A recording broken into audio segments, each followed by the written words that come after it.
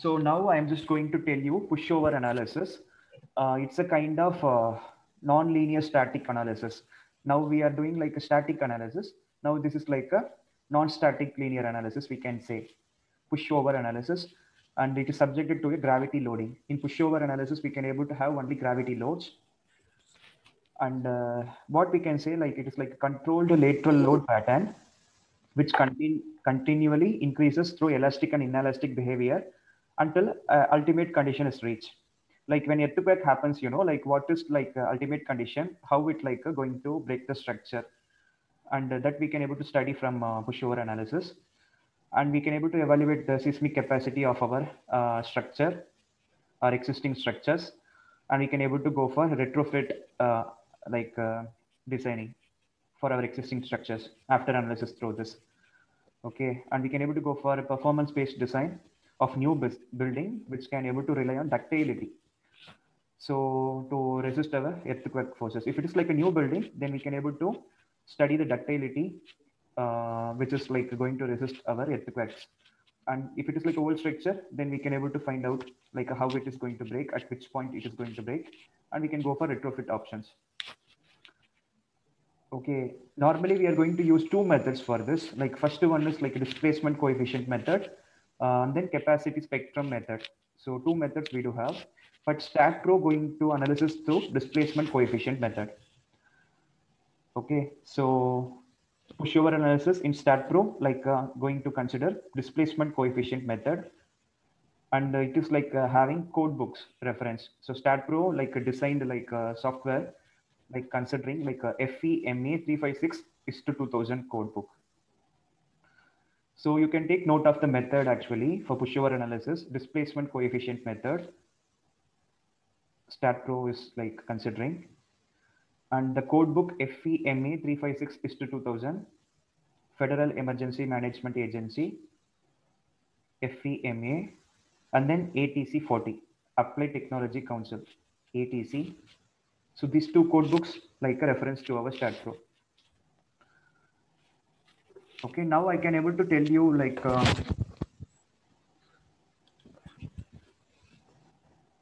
so we have a building like this. So we have now, so here we can able to apply the lateral loads. So the lateral load we can call it as W, and how the building going to deflect. So from this to this point now.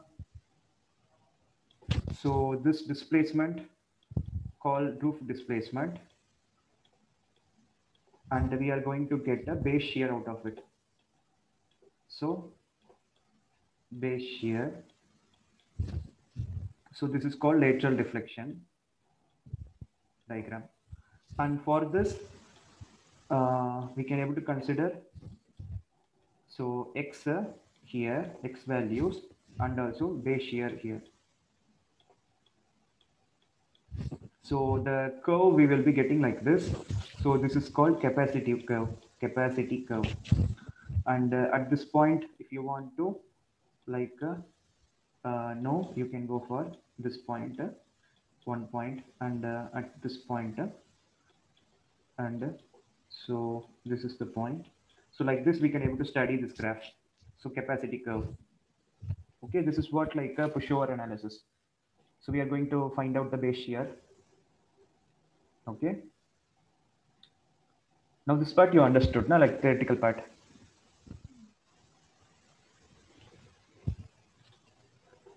So this pushover analysis mainly for steel structures only, and this is not for like RC structures. So I'm just going for file and then new pushover analysis, and then open structure wizard.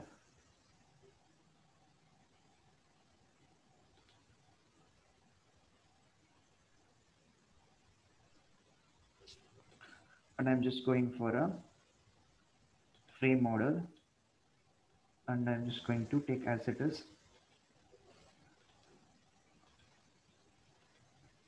And this I'm just going for support first.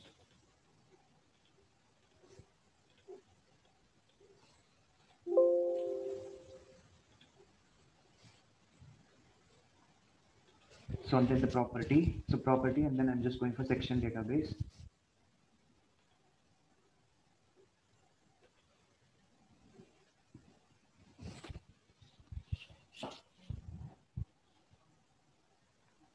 And here I can go for a some and then I'm just going for assign to view. So the 3D rendering we are getting, this is our steel structure, so which is having this kind of steel columns and steel beams. Now I'm just going for so loads and definition, where the definition we can go for pushover definition. So pushover definition I'm just going to add, and here we can able to go for input. So this section 5.5 and section 5.6, it is considering which code book, FEMA 356-2000. Okay, and we can able to choose like a moment frame or a braced frame. I'm just going for moment frame. We don't have any bracings, and we can go for include effect or ignore effect. I'm just going to consider include effect. If you want to specify the values manually without the code reference, we can go for. So you can select it and you can select it and you can able to input the value. Otherwise, I can choose the general input parameter as per the code, and I'm just going to add it. So here we can able to see that, and then I'm just going to add. So this define input we have added, and loading pattern, I'm just going for auto load, and total vertical distribution of base shear. If you want to specify the total base shear something, you can able to put, otherwise not needed, but you need to select this. I can just go for any of this method. Okay, for example, I'm just going with method 1. This also we can able to refer the code book, and I'm just going for number of push load steps. So by default 100, we can go for 100 as it is, and the define spectrum details. So this is like default, and we can able to like choose the category of our site, depends on the section. Okay, for example, these things we can able to go for code book.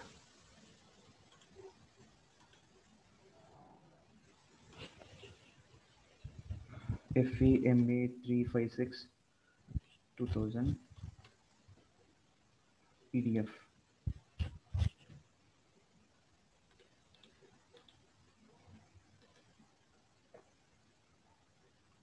So this code book you can able to search in the internet, and you can able to find it easily, whatever the code book.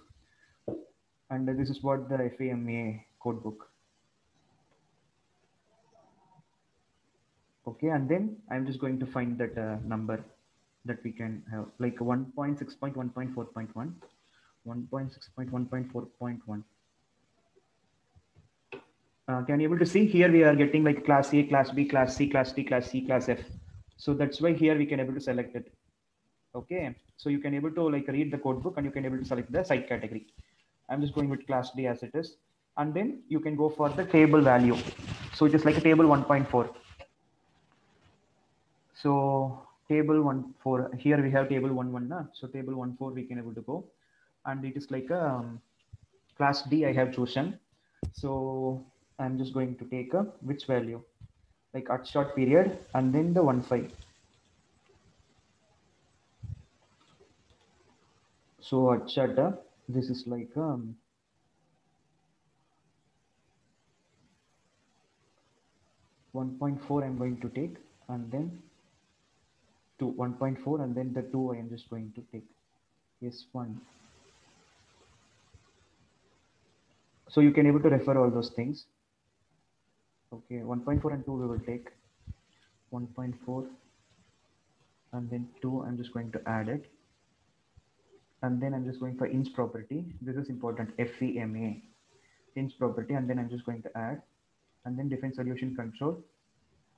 We can just so if you want to specify some base shear, otherwise you can go for directly, and then you can go for selecting Z axis, and then the just 0.5 meter, and you can select some joint number. So I'm just going to add it. So this one assigned to view. So the inch. Now you can go for load case detail and add, and here we can go for gravity load. So gravity load. So in gravity load, I'm just going to add a, so where it is that gravity load, I'm just going for, yeah, self weight X direction and self weight Y direction and self weight Z direction also I'm just choosing. And the same you can go for nodal or member load. So member load, I'm just going to have only in the 20 kilonewton per meter in Y direction. Okay. And then I'm just going to floor load also. And the floor load, I'm just going for 3.5 kilonewton. And it is like a minimum. In that case, it is like, so 030, no? So here it is like a 3. So 12, 15, 12, 15, 12, 12, 15, 12, 12. So this is like a float load, but this is like a, we are getting like a positive. So we should put minus.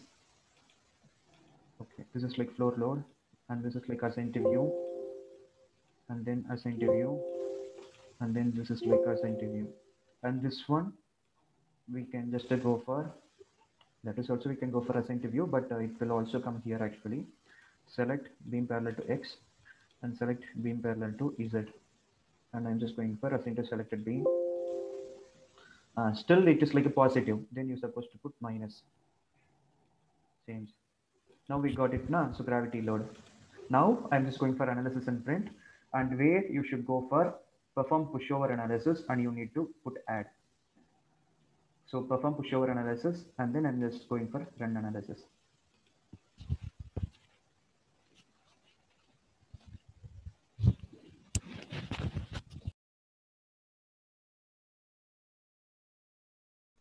Excuse me, sir. Yes, tell me. Sir, I think that analysis only 5.4% completed. Yeah, it takes time, I think, but I'm trying to like get the result like by 3:45 as. Otherwise, we will just see now. After it will be like fast only. We will see actually. So before 4 o'clock, if we are getting result, we will see. Otherwise, we will continue by tomorrow. See, now we will be getting. See, it is like going fast. See, we got like analysis successfully completed, like 0 error, 8 warning, 7 note. Okay, we can go for output file.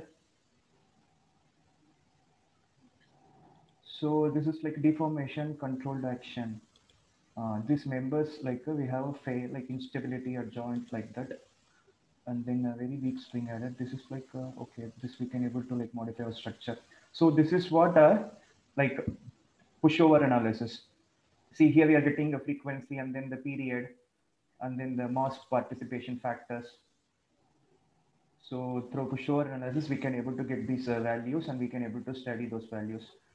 Now I'm just going for post processing and I'm just taking gravity load, and here you can able to see the pushover tab. So this is what we have done the analysis, pushover analysis, and we can able to see the pushover tab here after getting the result. Then we can able to see the load, and you can able to make the load. So like this, you can able to see the values for each base. You can able to see the base shear here. Can you able to see it? So base shear. So maximum 25 only. So this is what the base shear we are getting. And now we can go for capacity curve. So this is what capacity curve I was telling, no? Like theoretically. So here we can able to get it. So by directly. Okay. So displacement and the base shear and everything. Now you can go for node results and then beam results. So the values and everything.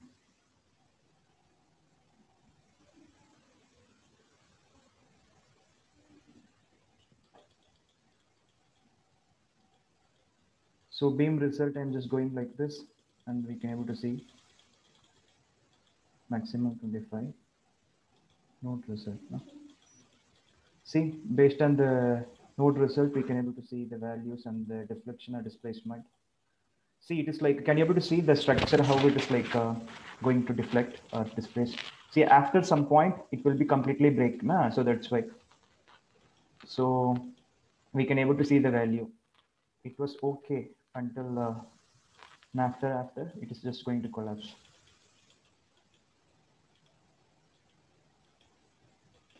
So this is what the pushover analysis.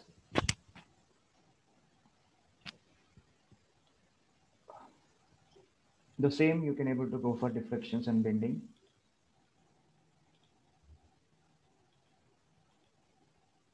And I'm just going for animation, and I'm just going for deflection. So can you able to see how it is like animating? Yeah. Okay, this is what the pushover analysis. So I think, are you okay with this also? Why do we want to do pushover analysis? Yeah, because like, you know, like we need to study it actually, like it is kind of a non-static linear analysis, like a seismic analysis, like it is like a static analysis method. But pushover analysis, we can say it is like a non-static linear analysis method. And we can able to evaluate the seismic capacity, the capacity curve we are getting now. And we can able to go for retrofit, or we can able to go for a like new structure, and we can able to modify the parameters to get the desired result. So this method is mainly for a seismic, like it's a kind of seismic, like protecting, how to protect our structure in seismic loads, a gravity load. Okay. And how the structure going to perform, like, and what is the ductility of our members to resist like forces, earthquake forces, so that we can able to analysis in it.